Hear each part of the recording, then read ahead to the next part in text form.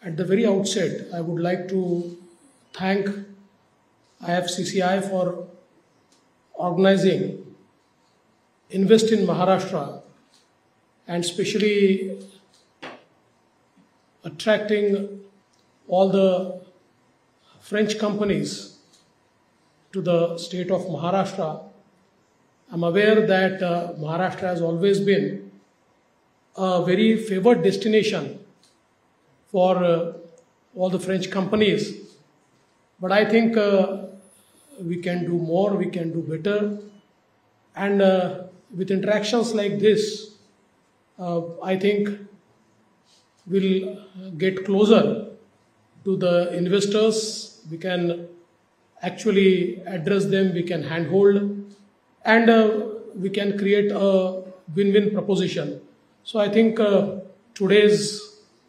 this entire deliberation is very special for our government, and on behalf of Government of Maharashtra, I would like to welcome you all to this deliberation. Having said that, I'm very delighted that today I've been asked to speak on an issue which is very dear to myself. All of us know that India has become fifth largest economy of world. It's the fastest growing economy of world. And our Honorable Prime Minister Shri Narendra Modi ji aspires to make India a 5 trillion economy. And in this journey of making India a 5 trillion economy, of course, Maharashtra has a big role to play.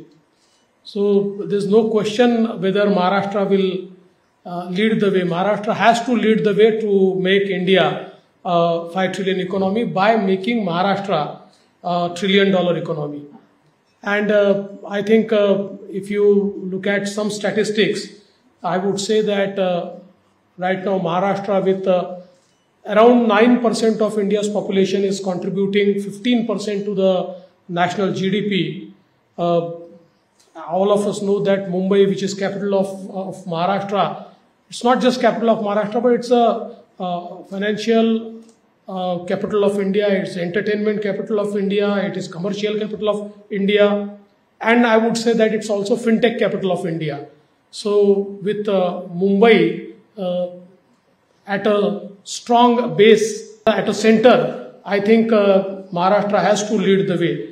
Maharashtra accounts for 25% of Indian export, 28% of all the FDI that comes to India.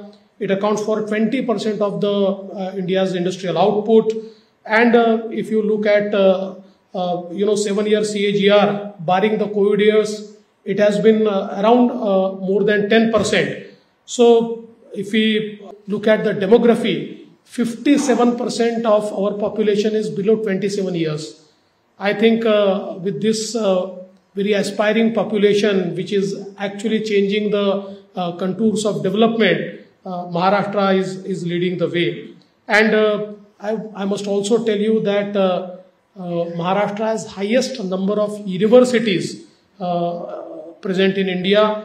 We are actually largest producer of electricity. We are largest consumer of electricity. So there are many things where Maharashtra leads the way, and I think it's very economically powerful and very forward-looking state, very welcoming state.